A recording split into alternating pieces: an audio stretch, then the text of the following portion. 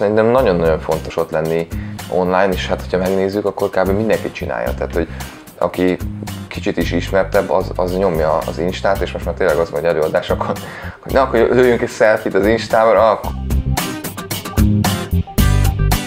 A színházi produkciók azok még szűkebb körök. Mondjuk, hogyha veszek egy tévésorozatot, vagy egy filmet, vagy bármi ilyesmit, akkor ugye általában az szokott lenni, hogy van egy castingos, van egy casting direktor, és ő, mint egy ilyen reflektor, így pásztáz, és nyilván ő oda fog nézni, amiket ő ismer. Ugye a színház az a mai napig iszonyat belterjes, tehát hogy